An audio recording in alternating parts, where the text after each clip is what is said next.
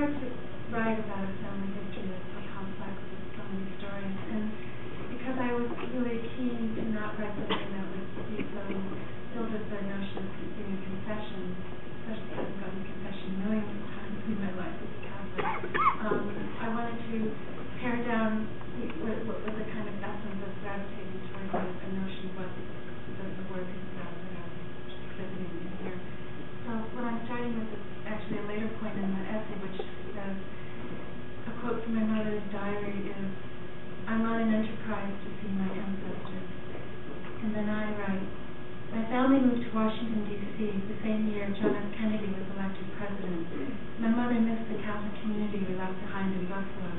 She became concerned about a key that she had in a small change purse.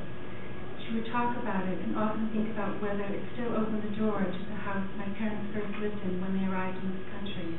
After a few years, my mother disappeared one night from the house in Washington. My father received a call from the police in a small town outside Buffalo. My mother had taken a Greyhound bus to Buffalo and then a taxi to the house my parents first lived in. She arrived at the door and tried to open the lock. The people living there called the police. The police called my father, and somehow they got her back on a plane to Washington. Her behavior was beginning to become more erratic. My struggle over whether or not there was a God was dramatic. I was depressed. This was when I was in college in Selwood. I'd come to realize things about my mother that I couldn't accept and prayed she would change. On November 9th, 1965, the Northeast blackout struck.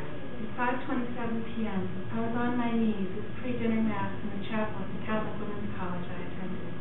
Kneeling behind the rows of nuns' veils with the evening light shimmering over them, I believed in something.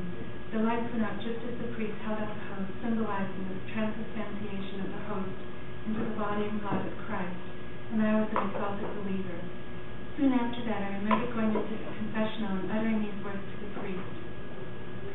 "Bless me, Father, for I think I have a calling to become a nun." I was stunned when my calling to become a nun was dismissed. Father Swords told me I had a generous heart, but he didn't think I was meant to be a nun. A few weeks later, he left the priesthood and went off to the president of the student council, a woman many years his senior.